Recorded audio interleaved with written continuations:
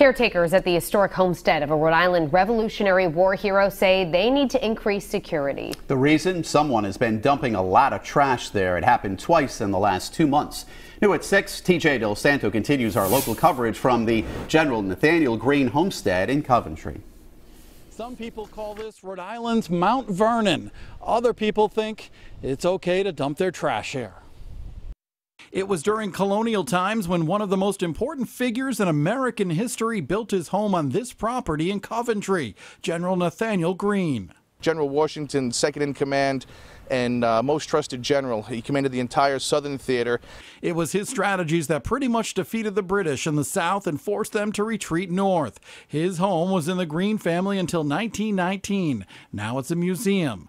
Dave Procaccini is the president of the homestead and actually descends from the Greene family. We have Revolutionary War reenactments, we have Civil War reenactments.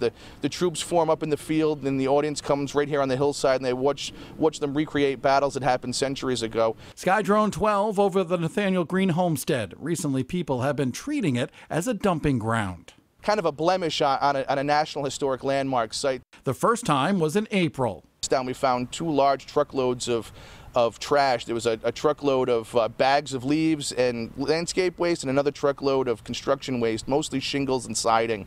And Wednesday morning, a volunteer discovered a pile of trash left in front of the homestead. Chairs, gas tanks, and a bunch of assorted trash. The Coventry police have been called, but they'll likely never know where the trash came from. Kind of a feel of disgust. It's kind of a sad feeling that somebody would disrespect the place in that way. And the Nathanael Greene Homestead is looking for donations to help pay for security cameras on the property. I'm TJ Del Santo, Eyewitness News.